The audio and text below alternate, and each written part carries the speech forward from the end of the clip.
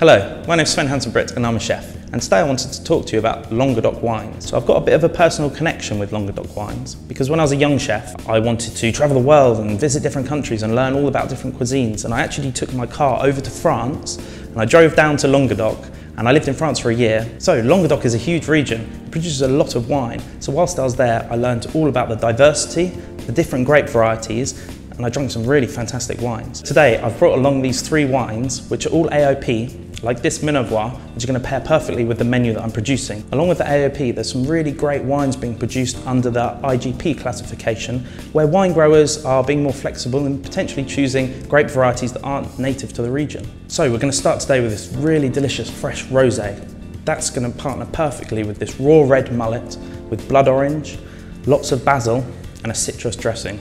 So this Minervois is a really interesting wine.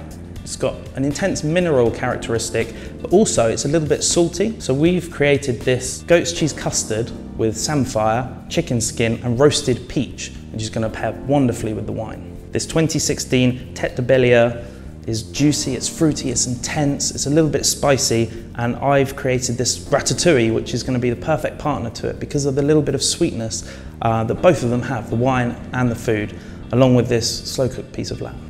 I hope you found that interesting, and I hope you're just as excited about Languedoc wines as I am. But happy drinking, happy eating, and I'm going to go off and enjoy this ratatouille.